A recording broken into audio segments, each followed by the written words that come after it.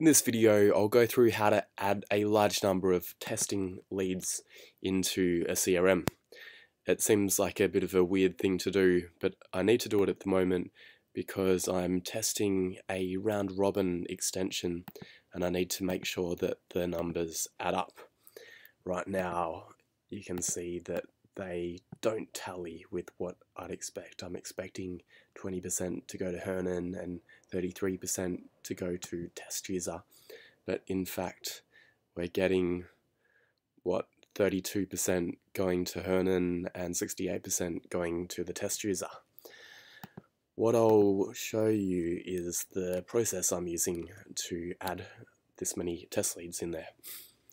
I'm using a tool called Postman, which is good for simulating post requests.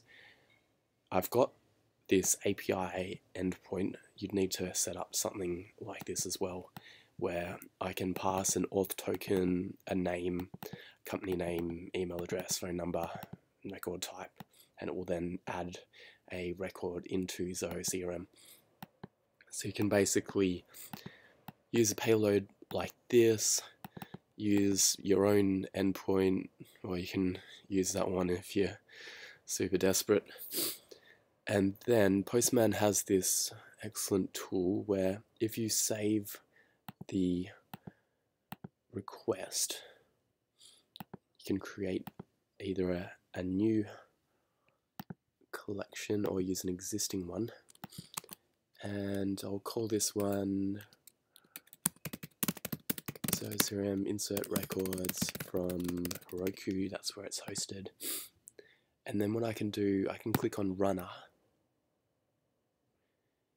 And then what I can do is choose the type, the collection, and choose an environment. In this case, I've got my auth token in an environment to make it easy to use, but you can just hard code the environment. And then I'll put in the number of iterations, the number of records that I want to add, and then do start test. What this will do is it will start to add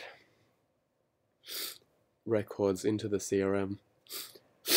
It's actually going to, it looks like it'll do 200 because I've now got 2 collections in there, but you probably don't need that.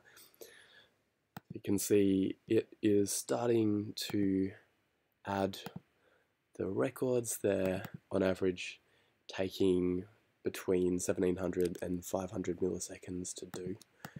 And I can check whether this is indeed working. I had 51 leads before.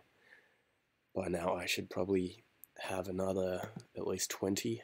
There you go, another 70 have been added. And the way I've done it, you can see it's got a random number at the end of it, so I don't end up with duplicate records. The way I did that was using the $random int variable within Postman. There you have it. That's a potentially useful way if you need to do some high volume testing of your CRM. That's how you might do it.